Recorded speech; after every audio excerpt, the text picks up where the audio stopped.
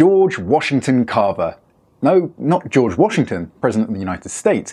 This George Washington was instead an American inventor and botanist. One of his most famous accomplishments? He came up with over 300 uses for the peanut.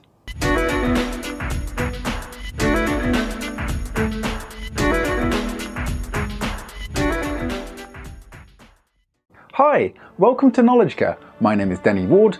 This is the show about anything and everything. George Washington Carver was born in 1864, Diamond, Missouri, towards the end of the US Civil War. Back then, being of African descent in the United States, unfortunately, usually meant one thing. Carver and his parents were slaves.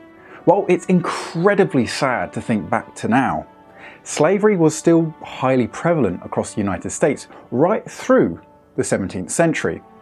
By 1805, the northern states abolished slavery, while the southern states clung on as their economies at the time depended on it. It was finally in 1865 that slavery was abolished, just after Carver was born. The original slave owner was Moses Carver, a German-American immigrant who purchased Carver's parents for $700. The way that US slavery worked is that any descendants from purchased slaves would also become slaves owned by the slave owner. It's an abhorrent system, but it's the one they had. Thankfully though, with the abolition of slavery, George Washington Carver would soon be free. Although, curiously, it was still the original owner, Moses Carver, and his wife who helped to raise him. They became foster parents. It was claimed that they raised Carver like one of their own children and encouraged him to pursue academic and intellectual pursuits, despite him sadly falling ill frequently. This helped to foster the talent and skill of Carver, so much so that he relocated so that he could attend a school. Segregation would have prevented Carver from joining a public school, and so his options would have been limited.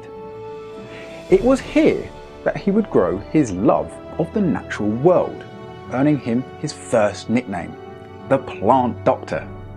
Carver's route into college was a bit rockier than expected. He successfully managed to be accepted to Highland University, Kansas, but they quite shamefully rejected Carver when he arrived, as he was not the race they were expecting. After a brief stint tending to his homestead, nurturing botanical and geological samples, he would eventually study art and piano at Simpson College, Iowa instead. An art teacher, Etta Budd, saw and recognized Carver's eye for detail when it came to painting flora. Because of this, she recommended he apply to Iowa State Agricultural College to study botany, and so he did. He initially studied for his bachelor's degree and was subsequently convinced to study for a master's degree. George Washington Carver would work as a botany and plant pathology researcher, alongside working with plants and fungi, soon being promoted to faculty, the first African American to do so at Iowa State. Following this, Carver was invited to head the agriculture department at the Tuskegee Institute, Alabama. Here he would teach for the next 47 years. Alongside all of this, Carver maintained an active interest in all manner of plants and flowers. He was one of the first to develop the concept and technique of crop rotation, an agricultural practice still done today. This was done to help restore nitrogen to the soil by rotating high-value crops like cotton with nitrogen soil-fixing crops like legumes. This would lead to the agricultural scientist to become an inventor of sorts. One such legume that was favoured in crop rotation was the peanut. This led to Carver carrying out plenty of research on these peanuts, which would soon turn into product design and innovation. Carver was notable for his Carver Bulletins, official publications filled with practical advice for farmers. His most popular described 105 different ways to prepare the humble peanut. Recipes included peanut punch, peanut sauces, peanut sausages, and much more. This interest in peanuts didn't just stop there.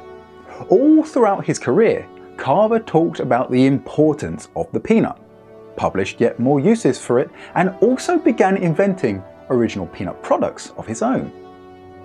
This love of peanuts would end up Carver being given a new nickname, the Peanut Man, and rightfully so. He was one of the world leaders in the peanut world and is a major reason as to why peanuts have become as popular as they have done in the modern world. Carver worked hard for many years, inventing and trying to commercialize peanut-based inventions that came about as he researched chemical and physical separation of the peanut itself into individual fats, resins, gums, sugars, and oils. Some examples of his products include a peanut-based respiratory medicine, peanut oil-based hairdressing, peanut massage oil, peanut printer ink, peanut paper, and even peanut axle grease. Carver was never in it for the money. Despite his extensive research and product invention, he never made very much profit off of his work. He was notoriously frugal throughout all of his life, but never sought to exploit others for increasing his own wealth. He even went so far as to turn down a 6-figure job offer, which was virtually unheard of back then. And this was from fellow inventor Thomas Edison. He did, however, see himself immortalized as the person who would eventually come up with over 300 uses, preparations, and inventions surrounding the peanut. Due to his scientific successes, his vast number of inventions, and his political activism regarding peanut tariffs, in the last 20 years of his life, he would become a household name, receiving fame and recognition for his work across the nation. George Washington Carver was an incredibly inspiring, bold, and talented individual of the time period. He was really fighting an uphill battle from the start. In racially divided America, being as successful as Carver was rare due to the system holding so many people back. Even today, he serves as an influential role model for aspiring scientists across the globe. While Carver passed away many years ago in 1943, his legacy still lives on. Today you can pay your respects and reflect more upon the life of this brilliant individual at the George Washington Carver National Monument in Missouri. There is also the George Washington Carver Garden, complete with a life-size statue of the man himself in the Missouri Botanical Gardens in St. Louis. As well as this, Carver's old home for so many decades, Tuskegee University in Alabama, is an officially designated National Historic Site where you can learn more about the man in the historic George W. Carver Museum. After George's passing, much of the money he managed to save went into establishing a museum, which is still open today. If you happen to find yourself in Austin, Texas, then be sure to check out the George Washington Carver Museum Cultural and Genealogy Center, which pays homage to the city's African American heritage and features some of the artistic and inventive works of Carver himself. I think the following quote, written next to Carver's burial site, speaks volumes about the kind of man he was. He could have added fortune to fame, but caring for neither, he found happiness and honor in being helpful to the world. This following quote, delivered by Franklin D. Roosevelt after Carver's death, only adds to the lasting legacy this man left us. All mankind are the beneficiaries of his discoveries in the field of agricultural chemistry. The things which he achieved in the face of early handicaps will for all time afford an inspiring example to youth everywhere. And with that, it's the end of today's episode. A question for you before we finish though. Which other inspirational figures, particularly minority figures from the past, do you think the world should know more about? Let us know in the comments below.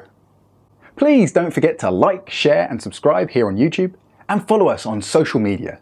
Thanks to all of the brilliant people who have already done so. I'm so very grateful. Until next time, stay hungry for factuality.